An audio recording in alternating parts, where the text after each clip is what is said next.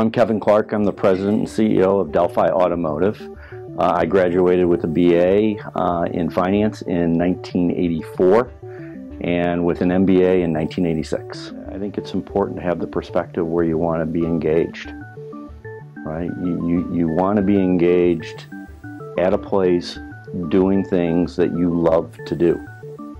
And you want to really think and act like an owner of a business, not just as though you have a job, that you go that extra mile, that you're invested, emotionally, you're invested physically, and you're really enjoying and loving what you do.